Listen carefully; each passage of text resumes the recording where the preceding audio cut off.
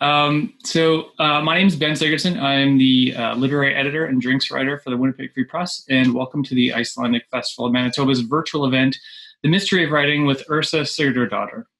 Over the course of the last 15 years, Yrsa has established herself as one of Iceland's preeminent crime writers through the Thora Gudmundsdóttir series, the Freya and Holdar Children's House series, as well as standalone novels. Her latest thriller to be translated into English is Gallows Rock, the fourth book of the Children's House series, which will be available at your favorite bookstores by the time you watch this. I don't think it's quite out yet when we're recording it, but in addition to her thrillers, Yrsa has written some books for children and has played a vital role in the evolution of thriller writing and literary culture in Iceland, a country where books and writers hold a valued and cherished place in daily life. And with that, from her home, I believe, your home in Iceland? I am. Yes, I am. Here's Yrsa. So thanks so much for joining us today. These kind of virtual events seem to be the norm now. And, I imagine in other circumstances, with your fourth book just coming out of the Children's House series coming out in English, you might actually be here or doing some touring for it. How have you been finding working as an author doing these kind of things during the COVID pandemic? And I guess the sort of a subsequent or second question to that is, like, writing wise, have you found yourself to be more or less active in the writing process during this time? Yeah, it's with regards to the latter half about being more or less. What was the word you used? I'm sorry. Now my English will get better as we speak. No, it's fine. Like the writing process, I guess. If you more prolific, less prolific, more writing, less writing. Yeah, less writing, which is really odd because usually I travel very extensively. I make at least usually 2 to 3 trips a month abroad for promotion and things. And I thought, when this hit, I thought, okay, well, I'll use the time wisely. And I'll be, way ahead of my deadline. And it turned out it was just not inspiring and somehow depressing in a way. So I didn't.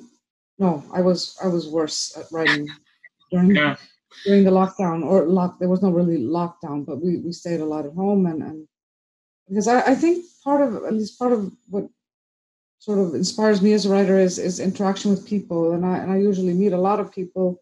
I'm still working a little bit as an engineer, and staying at home is somehow, it was just such an odd time that it didn't help me with my writing at all. No. Mm-hmm.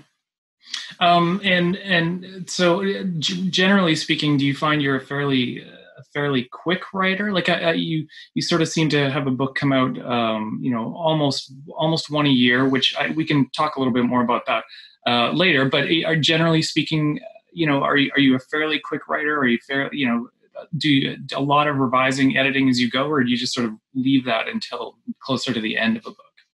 Yeah, I'm fairly quick, and that's only because I'm also a little bit lazy. So I tend to do the bulk of the writing towards the closer I get to my deadline, the more hardworking I am. I guess. I know that feeling. Yeah. And I do the editing as I go along. So my editor gets, like, every chapter, once I finish it, he gets the chapter without knowing how it's going to end or anything.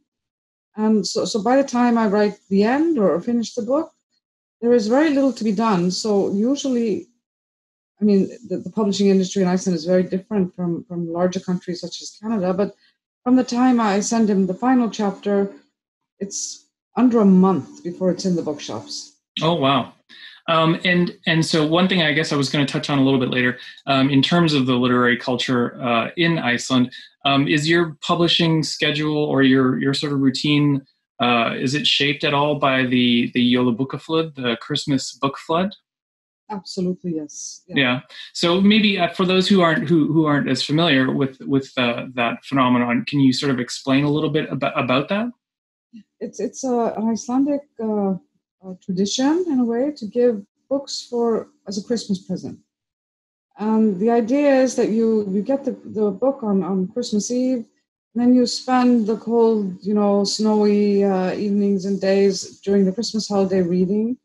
And then there are lots of like family get-togethers, and then people will be talking about like, what book did you get, or what books did you get, and people will be discussing the books they got and literature, which is really, really nice. But because we're such a small country, it doesn't make any sense really for publishers to publish hardback novels by local authors except for that one period a year. So all of the books that come out in hardcover, there are some that come out in paperback, obviously during the year, but all of the novels by local authors come out for this Christmas book flood or Jola Boka Flóðið.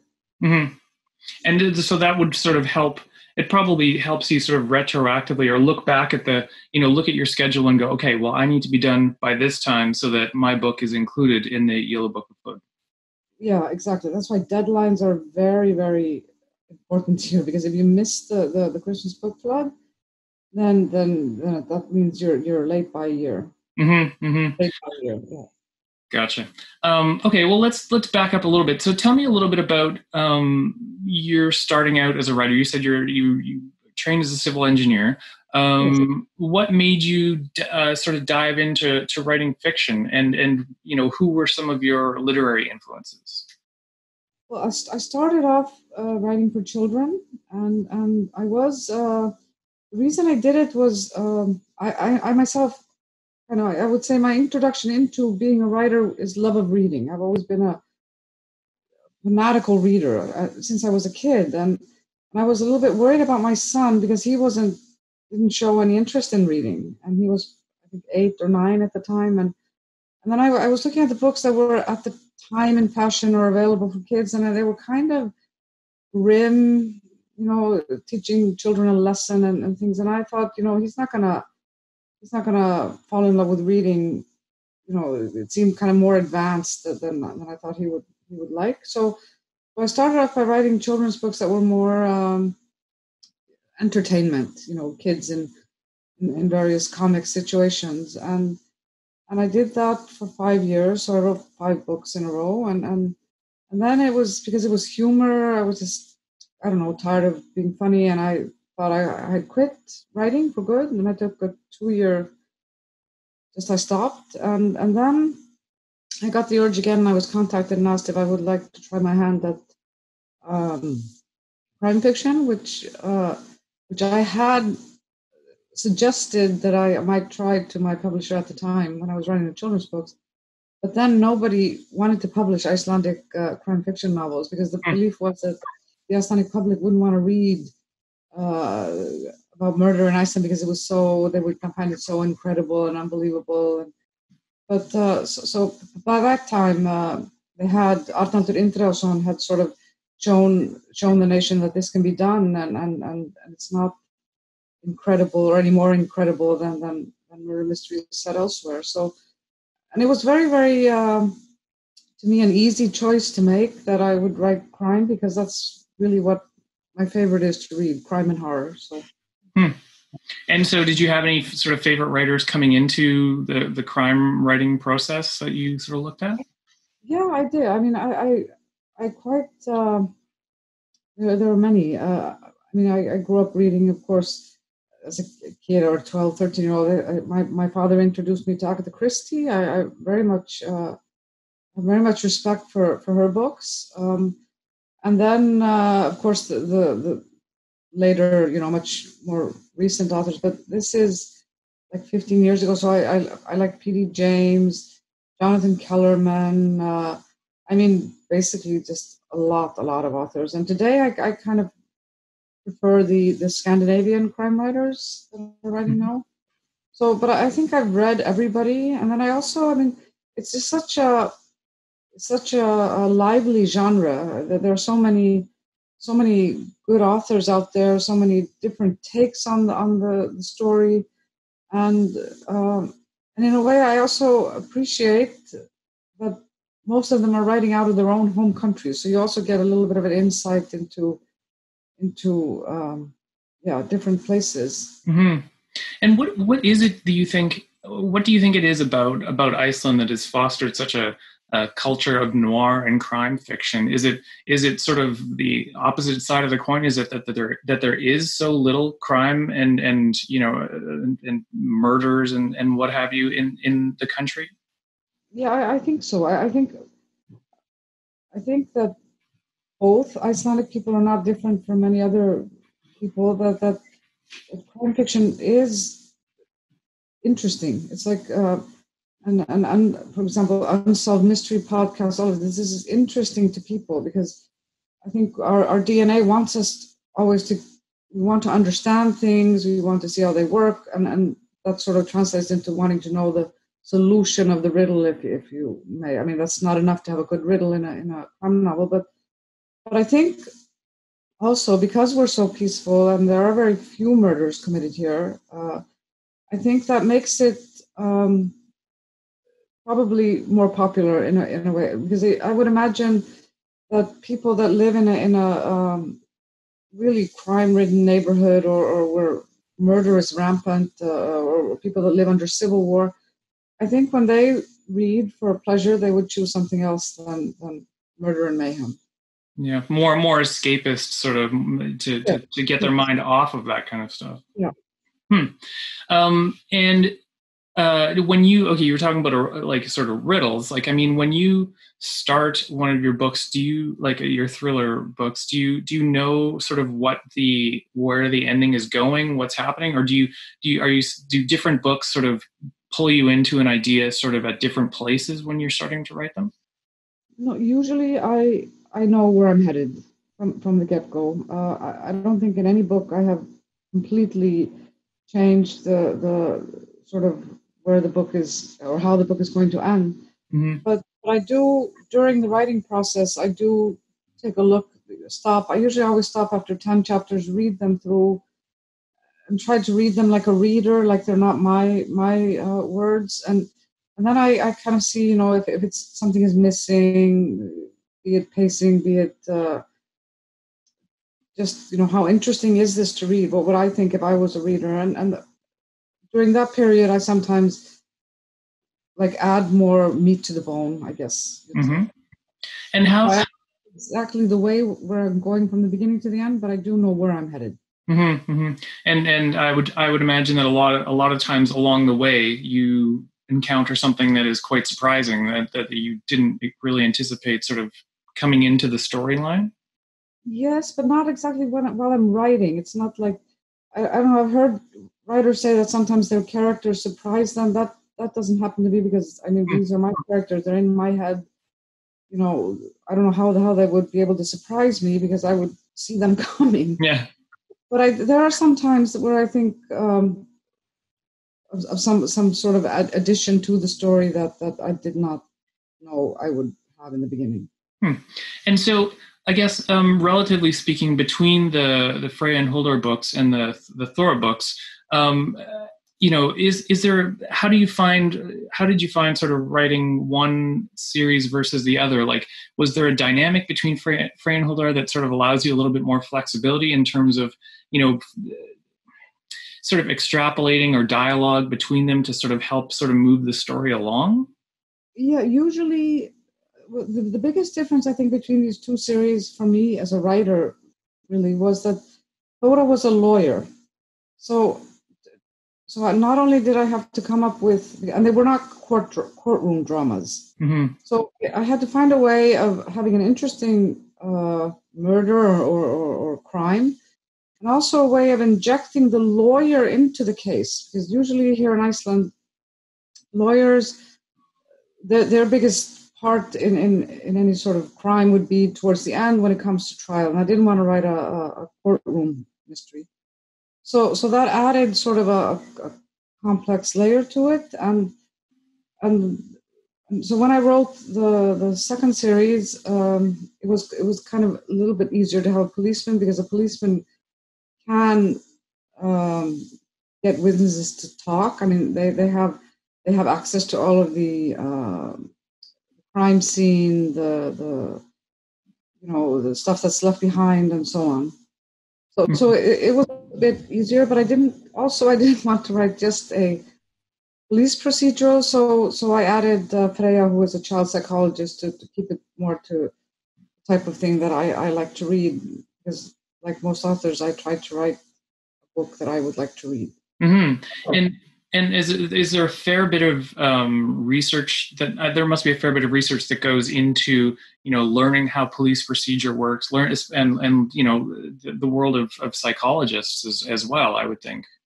Yeah, there is. There's a lot of information available online, but it's also always good to talk to actual people and visit places. And I don't like writing about, for example, places that I've not been to. You have to see it in 3D, get all the senses working, not just photos or Google Maps. And the same applies to police work and so on. But with Thora, the lawyer, I had a friend who was a lawyer who helped me with that. And for the more complex legal issues, I sometimes would buy like a legal brief from a law office. And but a lot of the law is online. You can read the law and follow through like what applies to what. But it's But it's the research is fun. It's really fun. Mm-hmm. And how much of your time do you spend? You said it takes you about a month. You said to write a book, and how is that right? No, not a month. No, it's more. Okay. I'm remembering something from earlier that you said, but anyway, so you do spend a fair, is that a lot of your time spent researching? It is, but it's not. I think the bulk of the work is writing the actual book.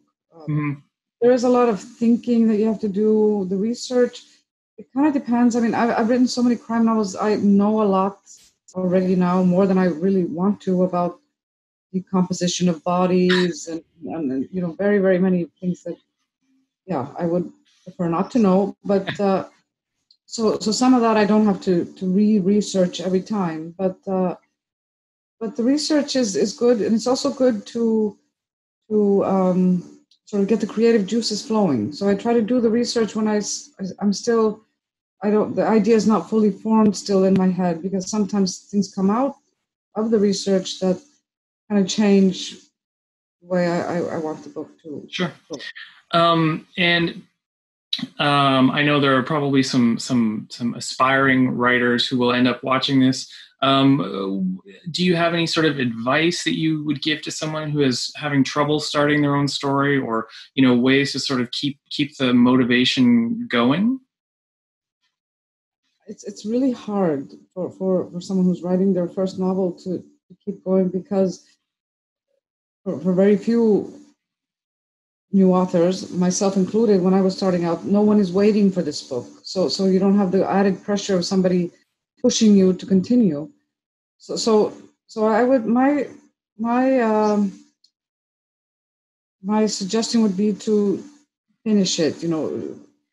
Put the pressure on yourself and try, sort of, like I said before, reading it as a reader, and not to worry if you don't like it. You can always go back and fix things, but don't stall on a sentence that you find is not good, and then your self-esteem, falls to the floor.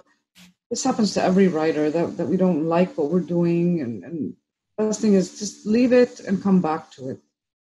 And also maybe another suggestion would be, for someone who doesn't know how to start the story that they're about to write, would be to maybe gather together some of your favorite books, read them with the eyes of the craft, not just the entertainment, but to see just how do authors do this? How do they introduce you to a place? How do they sort of, work with the atmosphere and not copy it, but just to get a feel of what is required to get the reader's mind sort of into the spot, I guess.